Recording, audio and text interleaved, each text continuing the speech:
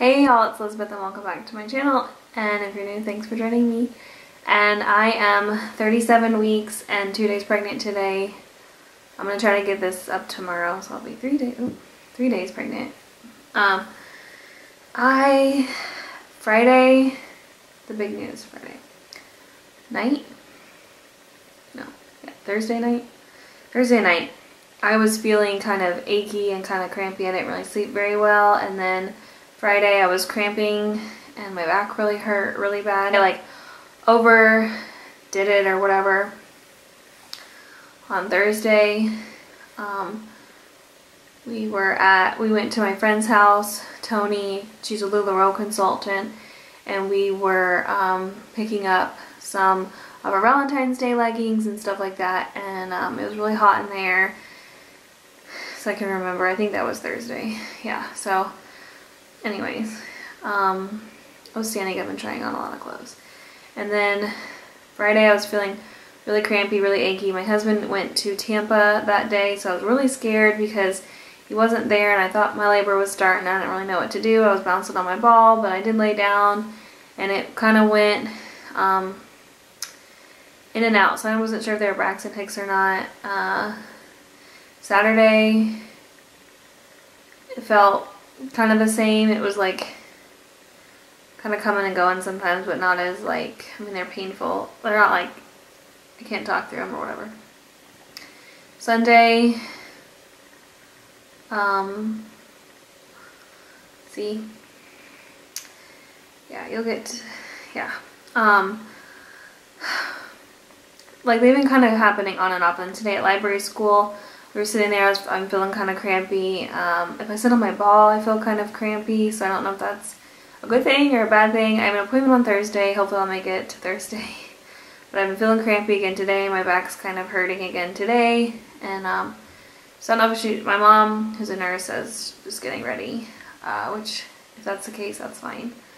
Because now I'm getting like, okay, well now I'm ready. But this could probably happen for like the next 3 weeks. I'm feeling like it's just like, it's never gonna end or whatever.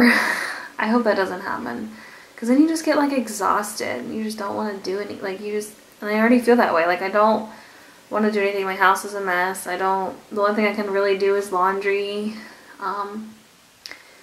That's like my biggest thing that I've been doing. Like it's driving me kind of crazy that the house is a mess, but I feel like I need to get ready, like get things ready. So if I make it to the weekend, I might get Ben to like bust some moves.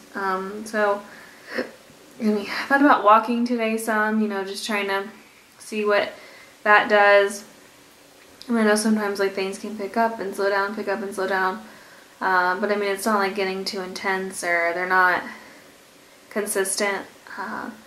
So like they went away and then they kind of come back and they go away and they come back. And I've been able to like eat and stuff, and I feel better sometimes after I eat, and then it like comes back slowly. So we will see kind of what happens. I finally got everything I need for my hospital bag and for Adeline's hospital bag. So I did an Adeline's bag video, but my mom sent me that outfit. I don't think y'all seen it. My mom bought her coming home outfit, so I will just redo it and show what we're gonna bring her home in, because I didn't have it in the first time around I did it. So that's where we're at with that. I do want to do like placenta stuff. I was gonna do encapsulation, but now I don't know if I want to do that. I kind of just want frozen chunks maybe, just to put in smoothies. I heard that really helps your recovery and stuff, and it's pretty easy in Florida to get a placenta release. You just sign it. I asked my friend, you sign it in the hospital and then it's yours.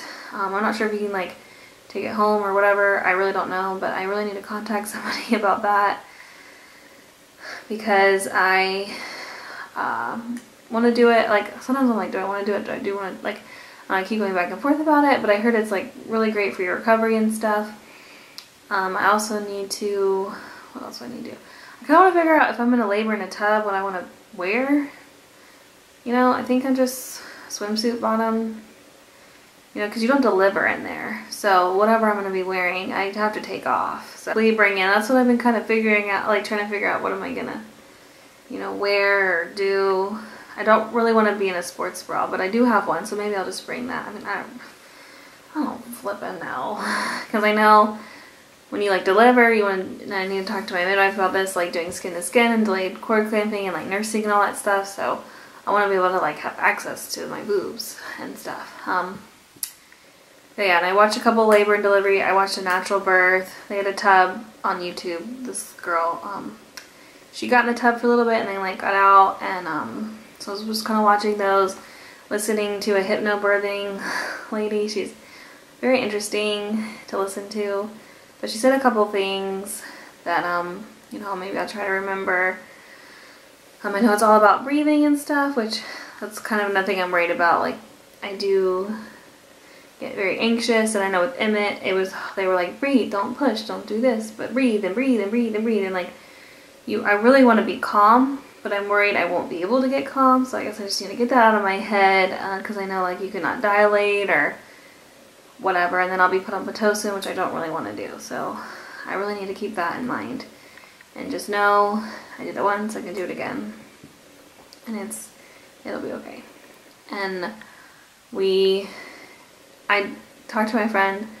I think we're just gonna drop Emmett off, especially if it happens during the day, or I mean, even if Ben's coworker has to stay, I think maybe through the night. But if it's like not on the weekend, I'll probably drop him off at my friend's, and then maybe somebody can come and pick him up like in the morning, or I mean whatever. So she said it's not a big deal. I just feel bad like giving her somebody extra. But anyways, I just gotta, I think that's what I'm gonna do, because I would feel better if he was here instead of with us in the hospital, because I kind of want my husband, you know, just to be there, you know, if I need some type of support, or you know, just whatever, ice chips, I mean something. So I'll probably talk to him about that today. So yeah, that's kind of what's going on. Nothing exciting. I don't know if I'm dilating. I really don't know if I'm dilating. Maybe on Thursday when I have my midwife appointment, she'll check me maybe. I don't know if I really want her to check me, because sometimes like you just get discouraged and stuff like that. So I'll show you my belly. Like, she's moving a lot and it's still kind of painful. It's low. Pelvic pressure is still there, like my pelvic bone. Not necessarily feeling pressure like in the birthing canal quite yet, so we'll see. Maybe like I said, I'll try to walk a bunch later tonight and see if that really does anything. Show you my belly. I forgot to say in my pregnancy update that I think I leaked milk. I did have like a yellowish kind of spot, not on my, it was like next to my like nipple area, I guess you could say. So I'm not sure if I tried to look, so I don't know. I kind of want to see. I think I should, I don't know, I just thought it was interesting because I didn't really do that yet with Emmett, and I know like my boobs have been kind of really sore too lately, so I forgot to say that because I woke up and I was like, oh, I think I leaked. So I know some people leak really far, or like really early and stuff, so I just thought that was interesting. Anyway, here it is. My belly button's still kind of flat, but I'm not really sure if she's dropped necessarily, and still wearing LuLaRoe. It's my fave.